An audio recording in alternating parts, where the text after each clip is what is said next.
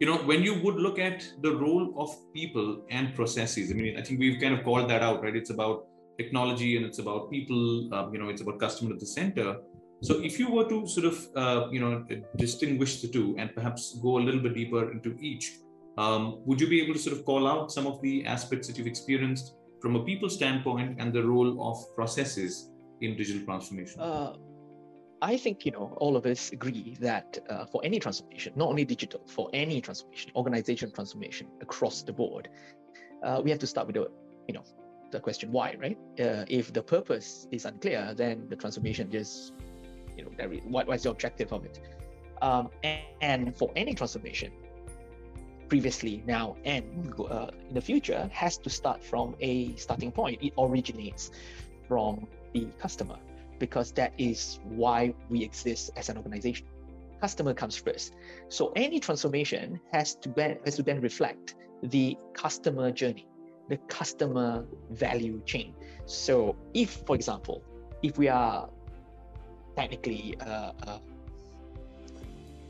coming up with a product, whatever that product is, we are not talking about digital or not, any product. That product needs to be purchased, sold to someone.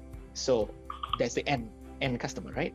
Then we start looking back from the customer side right to the product origination and around the journey and all along the journey. Now, whilst we go along the journey, obviously there are variables that come out of it that may not be covered by any organizations. It may be, because our product is, for example, a banking product, but the customer requires more than a banking product. The customer needs legal assistance. The customer needs assistance from, a real estate agent, whatever it is, regardless of what that product is.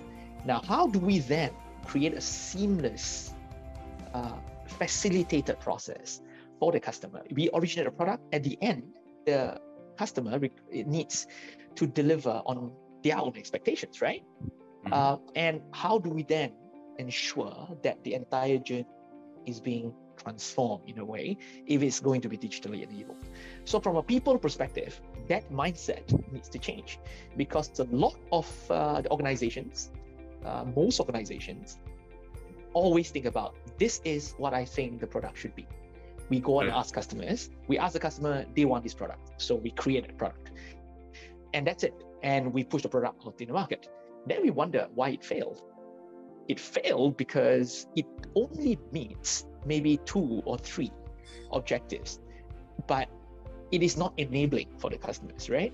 So our people need to understand that. So design of product, design of process needs to come first from the perspective of the customer, and not only asking what they want. It is empathizing with the journey that they are going through. And that has many, many issues along the way, right? So you put a product out for them to even buy the product, they have to go through multiple, steeplechases, going up, the hurdle, going down the streams, etc., that organizations need to help facilitate that process.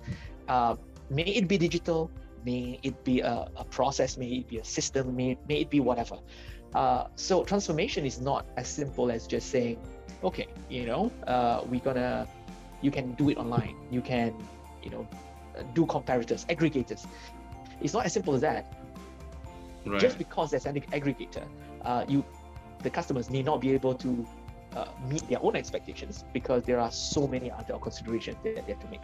So we need to think from their point of view.